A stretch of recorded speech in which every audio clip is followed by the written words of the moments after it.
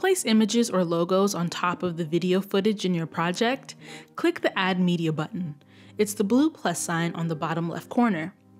Select Media and find the image you saved to your phone. For me, it's usually in my camera roll, but if you saved it to a Files folder or even in Creative Cloud or Dropbox, there's an option for that too.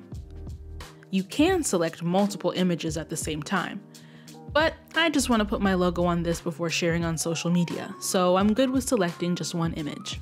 Click Add on the bottom right corner, and don't freak out, you'll see the image placed on the same track as your video footage.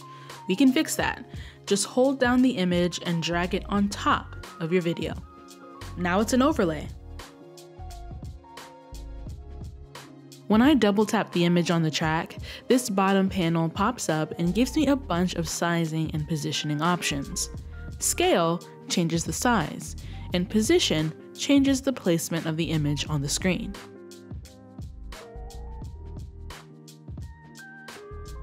Look at us, adding images and logos in Premiere Rush. It's that easy.